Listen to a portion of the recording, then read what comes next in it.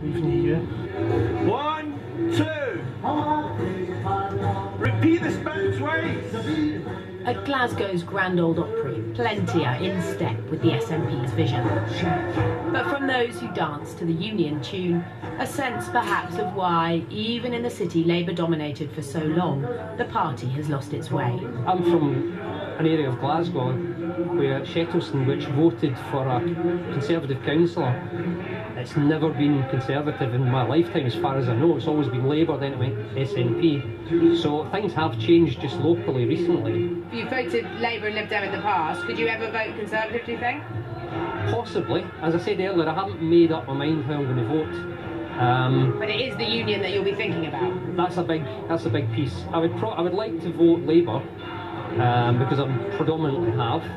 I've got a nagging doubt about Jeremy Corbyn and some of his allies in the back of my mind.